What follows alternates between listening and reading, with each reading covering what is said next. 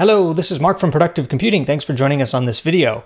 Today in this video, we are talking about a brand new announcement from Claris. We have something called the Claris Platform Bundle, which includes Claris Studio, Claris Connect, Claris Pro, Claris Go, and even Claris Server. All of those work together as a collective. This is the brand new offering from Claris. Now, this is something that has been in testing for several months now, but today, as of September 8th, is the official launch date of this product and these offerings. So it's an exciting day in that aspect because I've been working with the platform personally since 1991, and I know a lot of you have been working with the platform for several years as well. So this is an important milestone. Now, what makes this so important? Well, we have a new kid on the block called Claris Studio, and Claris Studio gives us developers something that we never had before, which is a cloud-based data repository, is my way of saying it, essentially a bucket of data in the cloud that's self-managed. It's managed by Claris, it's backed up by Claris, it's expanded by Claris. Everything that would normally go into building a database infrastructure, the back end, is all taken care of for us. Now, with this data, we can connect to it directly from Claris Pro, which is essentially FileMaker Pro. And that means we can make direct connections. We can use the connections to create relationships. We can move data back and forth. We can push and pull things. And that's just the beginning. We also have the capability with Claris Studio to use that data and create a web-based form, a form that someone can fill out, enter that information, and that information is stored in the bucket in the cloud called Claris Studio. And at that point, you have a whole new way of storing stuff, a whole new way of capturing things, and you can even do it anonymously, which means that the person entering the data on the website doesn't have to have credentials to do it. So there's a lot of use cases for such a thing, such as collecting names on a mail list, or creating surveys, or collecting data from people in the field that don't otherwise have an account established. Just anonymous users that you want to collect their information, but you don't want to have them go through a whole credentialing process in order to collect that data. And that's really just the tip of the iceberg. This particular offering keeps the platform relevant, in my opinion, because that's the way of the world. The world is going cloud. It already is there. That's the new normal. And we need to keep up to date with that. The platform needs to expand. So today's offering is very compelling, and it's available now for sale. And if you want to find out more about getting involved in this and perhaps even participating in purchasing this, you can email us at sales@productivecomputing.com. We can continue the conversation. Even if you're an existing Claris customer, obviously there's paths forward for you if you want to take advantage of this. So I thought we would take a moment to compare the differences between the Claris and FileMaker platforms. This document is available on the Claris website, and I'll put a link below this video so that you can reference it. Let me walk you through it now so that I can explain it piece by piece. So on the left side, we have the Claris platform compared with the right side, which is the FileMaker platform, the traditional platform we have today. Our first product is Claris Pro, and this is essentially the same as FileMaker Pro. The differences are this Claris Pro product talks to the other products in the Claris platform. In fact, these work as a collective. They work together, they talk to each other. Claris Pro also requires a Claris ID in order to establish a connection. Upon install, you'll be asked for a Claris ID, which correlates with your Claris account for the Claris Platform Bundle. That will allow you access into the Claris Pro product. Then we have Claris Server, which lines up with FileMaker Server. However, this version is only available through Linux.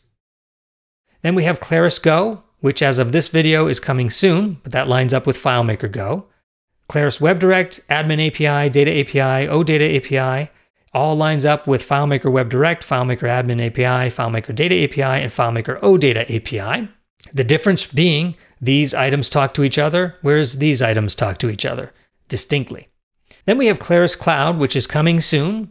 That can act as your server for this information as well, and that lines up with FileMaker Cloud that we have today. Then two items unique to the Claris platform. We have the Claris Connect option, which is a way to connect different APIs from different systems with built-in connectors to make life easier. You can also do some automation with Claris Connect. Then we have Claris Studio. Claris Studio allows you to build online web forms, collect anonymous data, store that data, and have that data available to these other products here. Next, for authentication, On the Claris side, we will need a Claris ID, and that's the only way to get authenticated to any of the information here. On the FileMaker side, we have traditional FileMaker accounts. We have the Claris ID as well. We have external IDP accounts, OAuth accounts, and external server accounts. This is a real important one. I'll say it again. Supported platforms for FileMaker Server or Claris Server. Claris Server is available on Linux only. FileMaker Server is available for Mac OS, Windows, and Linux. Then we have a file format and extension consideration here. We have Claris Pro format, which ends with the extension .claris. On the FileMaker Pro 12 format, we have .fmp12 as the extension that we've been using for years. Then we have interoperability of clients and hosts. I've been saying this all along. Claris clients work only with Claris hosts. FileMaker clients work only with FileMaker hosts. That's perhaps the easiest way to distinguish these two columns. Using a license certificate or license key is not supported on Claris side. You'll sign into the software using your Claris ID account. License certificate or license key is supported on the FileMaker side. Accessing Claris Studio data source is supported, not supported on the FileMaker side. Sharing data as an ODBC JDBC data source is not supported on the Claris side. It is supported on the FileMaker side. Using a secondary machine with FileMaker Server or Claris Server, this allows you to expand WebDirect connectivity. It's not supported on the Claris side. It is supported on the FileMaker side using FileMaker Server. Using peer-to-peer sharing for testing with FileMaker Pro and Claris Pro. Well, you can still do peer-to-peer sharing with Claris. However, you're limited to one desktop, one iOS, or one iPad OS device connected at the same time. On the FileMaker side, you get 5 devices connected at the same time. Again, this is really only for testing, but it is an important distinction. We have URL schemes. On the Claris side, we have Claris : / to get to your data. We have FMP : / on the FileMaker side. We also have these other options where we can specify the exact version in the URL, directing clients to the correct version when we call FileMaker client. Accounts script steps, that would be your ability to add an account, to delete an account, to change an account password, for example. That is not supported on the Claris side. It is supported on the FileMaker side. FMXDBC, FM Reauthenticate, FMPHP extended privileges are not supported on the Claris side. They are supported on the FileMaker side. Then we have custom web publishing with PHP, not at all supported on the Claris side, and it is deprecated on the FileMaker side. When it comes to working with PHP and websites, right now developers are using the Claris Data API as a conduit, so they can still use PHP code, but they use the Data API as the data transmit mechanism.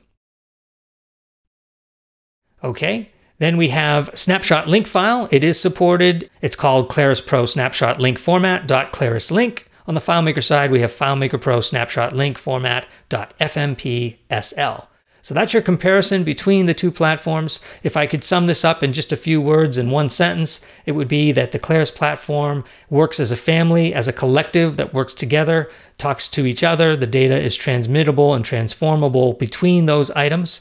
In addition, you get Claris Connect and Claris Studio, with some limitations here on the way security is handled, some ODBC connectivity, as well as some other features, just not supported, perhaps coming down the road.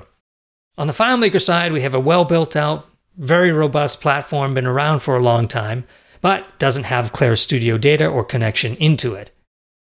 So to build an anonymous web form, for example, using the FileMaker platform, traditionally what people do is create a custom web page and use traditional web code to create their forms.